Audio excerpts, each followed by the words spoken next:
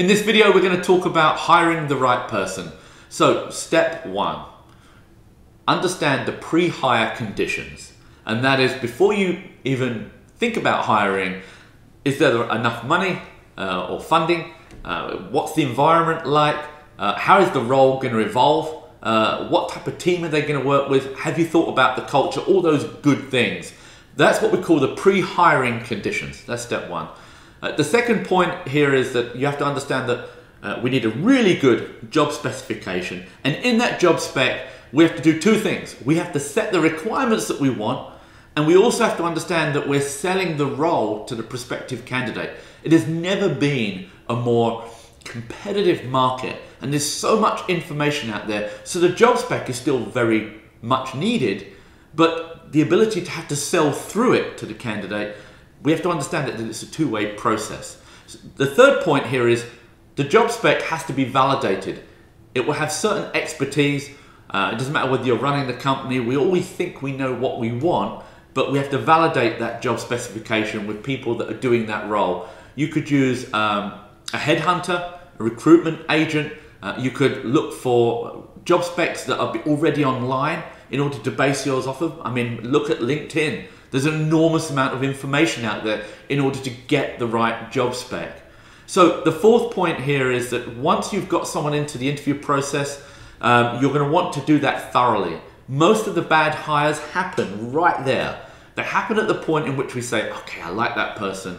And they don't do a second interview. They don't look at consensus interviewing with other people. They don't screen the process properly. And more importantly, and this is a big one, they don't validate.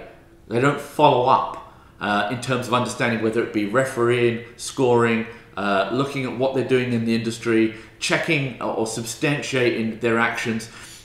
It sounds crazy that we need to get to that level of detail, but actually hiring effectively is about covering all the bases. The more we cover, the more likely that we're going to let risk, come into the process. So it's about risk reduction by answering all the right questions. And then lastly, let's say we've now validated the candidate and we're happy. We need to ensure that we can make a competitive offer. The competitive offer is linked to this process. It's sold in part through the job specification, but we have to sell now not just the role, but the future of that role within this environment that they're entering. If we can nail that, we can often get hires that we never imagined were possible. So there's a few tips on the hiring process. I'm going to leave you with one further takeaway, and this is key to me, and it's like, well, we've got the pre-hiring conditions, we've got the process. What happens once they're in? Well, hiring the right person can happen in isolation, but the minute that person enters a team of 3, 5, 20, or 500, the reality is there are all these things we do to ensure that the candidate transitions into their role well, they go through the right training, they have perhaps a team buddy that can help them with the company. It doesn't matter how small it is. There is an understanding of what the culture is like. How do we want the people to work? What kind of fun can they have within the culture? And then what are the future development needs? All these things are about sustainable hiring, essentially growing your resources and creating an environment that's valuable. That's the takeaway.